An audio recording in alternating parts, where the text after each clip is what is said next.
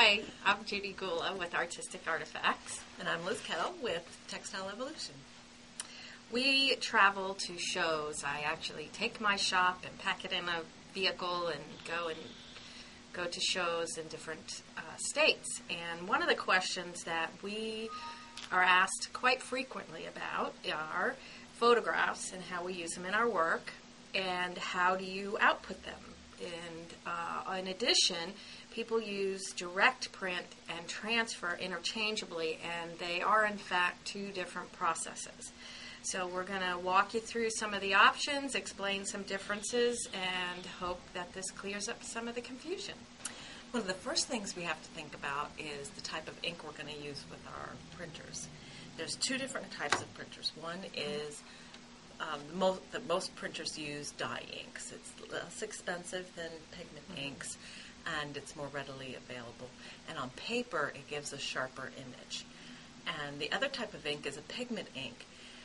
We want to use pigment inks when we're printing on fabric because it's waterproof and it's going to last longer. It's going to give a better image and it's not going to fade. You know when you print off a recipe and spill water on it and it starts disappears right in the middle of cooking. Blame the yucky dinner on the recipe running. So we don't want that to happen with our photos. So that we want to use pigment inks. I think the color is better. The color is better. Yeah. I think the color is better. And the most common pigment ink printers out there are the Epson Durabright pigment inks. You don't have to have a very expensive high-end printer. They have very inexpensive printers. The ink is a little bit more expensive than your dye inks, but it's your artwork and you're getting a better product. It's the best way to go about it. If you're going to spend the time and invest it in the art, then use the proper materials. Okay, when you're going to scan your photographs into your computer, no less than 300 DPI, dots per inch. That's going to give you clarity and crispness to work with. You can resize it a little bit, and you want to, when you're printing out your photos, make sure that you're filling an 8.5 by 11 grid because you only run through once and print. The first most clear product is actually printing on fabric.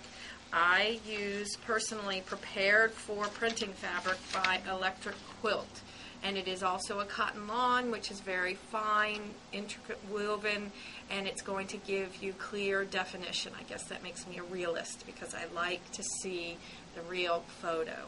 There's lots of other fabrics that are out there, from organzas to canvases, and it's just going to give you a different look based on the weave, all for your purpose. And does it matter what kind of ink you use on when you're Technically, no. But again, I like Epson because it gives you crisp, clear colors. It's backed. This is actually backed in plastic. It has the fabric on the top so that it does not jam through your printer. The other option is using Luchador, and that is going to be a very airy web-like material, and you can run it directly through your printer, and you're going to get a little bit of an airy photograph. So you have, many people use this on a regular basis that like to have that airy illusion of a photo and not the crisp detail that you get on the printer. When I was looking for my Luchador, I mistakenly cut up some Pellon Tearaway stabilizer, which has a much different look, a little bit airy, but still more solid than Luchador, and it printed very nicely. It did. It was a happy accident. One of those that actually worked. Now, on these products, you're going to use them in things that you are not washing, right? Correct. Though the fabric can go through the washer. Yes, you can use it in a quilt. Many people use it in memory quilts, and it is washable. And does it matter particularly about the inks on these? Again, my personal preference. But no, you can do it with what you have. It's just going to give you a little bit of a different look that's going to be varied. Okay. The other thing we want to talk about is image transfers. Image transfers is a process where you print on one material and then you transfer the image from that material, that substrate, to your fabric or your wood, your Many different surfaces. Glass, metal, you can transfer onto a lot of different surfaces, paper even. And there's two different products that we like, techniques to use, because they give you completely different looks. One is this water-soluble stabilizer. It was another happy accident where it wasn't quite an accident, but it was one of those light bulb moments where I thought, oh, I bet we could print on this. Water-soluble stabilizer is designed to run through your printer, and it's designed for paper piecing, so all you quilters will know exactly what very it's for. easy to find, because most quilt stores are going to have this product available and for you. it's inexpensive, so that's really cool. A lot of the image transfer techniques that we've been using for the last few years, the products keep getting improved to keep the ink on, because we're using office supplies and all kinds of different transparencies and such. Yeah, and we want things that allow the ink to shift off. And that's not what the manufacturers want. So they keep improving their products, and we don't like that. This technique gives you a kind of a very soft finish. It's imperfect. You're not always going to. This one in particular came off with just a little tiny bit of the image missing, but sometimes you'll have big chunks of it missing. It's a little it's similar to the tearaway. It is, rather than the luchador. It is.